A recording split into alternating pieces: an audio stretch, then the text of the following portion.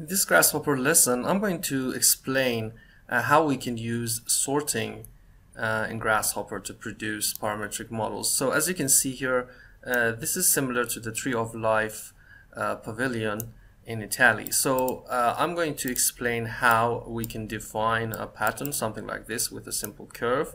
As you can see here, we can change the points and produce different results.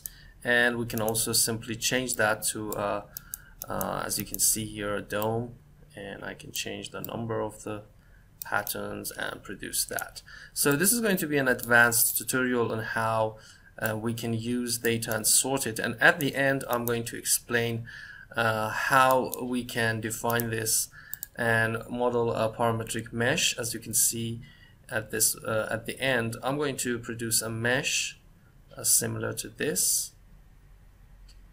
You can turn this off, and you can see that we can produce a mesh something like this to produce the model. So this has been this tutorial will be a combination of how to sort data and how we can use the mesh tools to produce a parametric pattern like this.